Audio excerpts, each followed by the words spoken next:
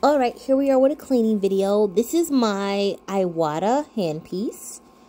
And of course, I have the airbrush shopping guide that you guys are going to have access to. What I use to clean it is this Medea cleaner. That's a squeezy bottle. Love that bottle. Hold on, let me turn this around. This airbrush cleaner. Now, this airbrush cleaner is specifically for acrylic airbrush paints. If you are using a gel polish and an acetone, you will clean that with acetone. You should not be using that, but it's up to you. If you are using an air gel, you're going to want to use an air gel cleanser. What we do first is we spray. And I like to pretty much just push some air to it, like through it first, just to see, put a little cleanser in there just to see if it sprays out any color. If it sprays out color, then I'm like, okay, I'm going to have a problem. Now, this is spraying clear, but I guarantee you there's probably a little color in the barrel. So I'm going to use my Q-tip and just swish it around there, push it down real good to clean it out. There wasn't a lot of paint on there, so let's take it a loose. We'll add a little bit more cleaner. This is actually a voiceover. I did it correctly first, and then it didn't record. So I'm voicing over for you. But I'm blowing air through there, and you see those bubbles? See how they're kind of pink? Yeah, that's remnants of the color that was in there. What happens when you blow bubbles, the air travels back up the needle through the handpiece, and then you can see like, oh, okay, yeah, there's some color.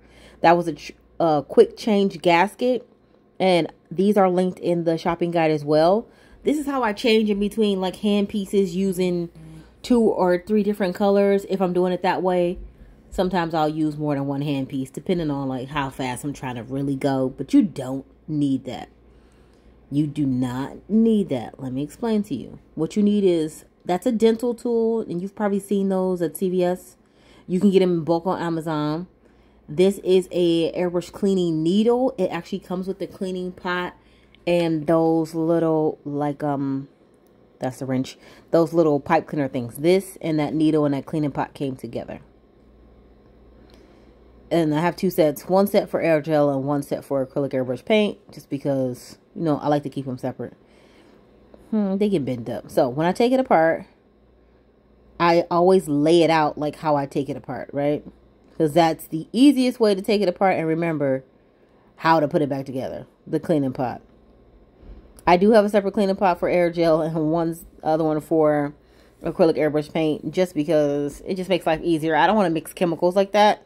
So you never know. That is the front baby nozzle piece. And then there's a little mini nozzle that holds or houses your needle. I unscrew that and then pull that out. Lay it next to its companion piece. Then I'm going to twist this little gasket at the end and push the needle through. And there is paint on there. That's why it took a while to come out, because there's paint in the body of that handpiece. You always slide the needle through and not push it back. That way when you're threading it back through your unit, you don't end up bending it. And you can see in the cup, it's just a little bit of paint right there. See, it's coming out and you can see it's pink. So then what I'm going to end up doing is, I'm just explaining that the paint travels along the needle, right? So then it gets caught in the belly. And so now you see me putting cleanser at the back. Now, let me be very clear. This is a deep cleanse, right? Technically, you don't need this all the time. I do this at the end of the week, but I also airbrush a lot. Use your little pipe cleaner pieces to wiggle it around in there. And what I'm doing is I'm threading it back through the body. So it's actually going into that body barrel piece. And then I'm going to turn it and see if any paint come out. Not really. And I probably replace these little pipe cleaner things like every 3 or 4 months, depending on how ratty they get. I'm going to wipe in here with a Q-tip again. These little chunks came out of the handpiece. Let me zoom in. These little, see those little pieces? Some of that's hair from the pipe cleaner, but the other pieces are actually little chunks that came out of the handpiece because that paint was caught in the barrel.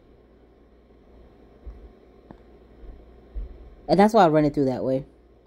You can also like dismantle your handpiece, and if you have an ultrasonic cleaner, you can put it in there and have it vibrate that stuff out of there. That's totally fine. I wipe into the cup with a little paper towel.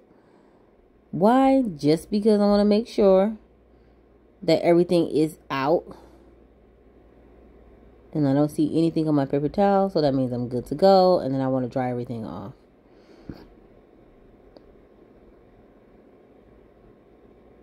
See how it looks in there? It's pretty clean.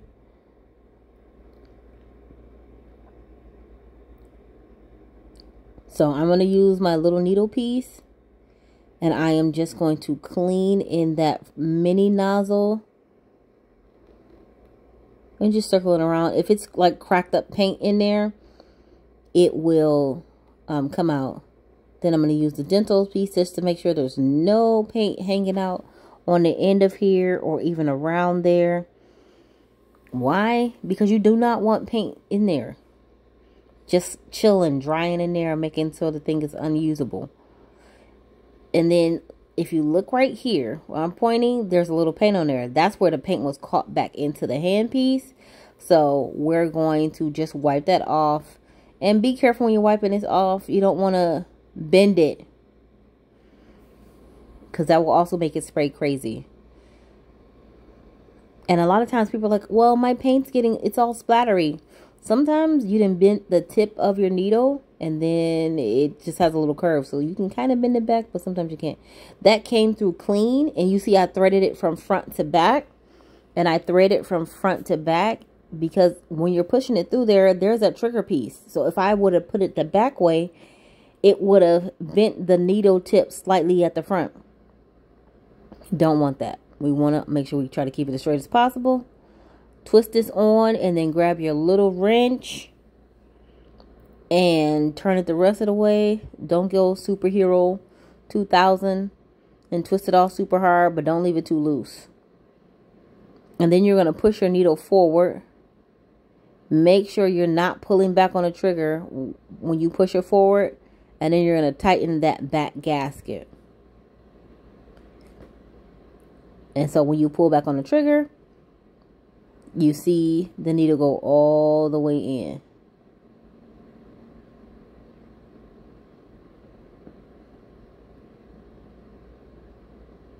But on that one, it did not go all the way in, right? Because I had the trigger pulled back. Now look, all the way in, out, in, out. So make sure you tighten it. And let's finish the assembly. Put this piece on very carefully. And then the back end piece. And then I'm going to hook it back up to the air.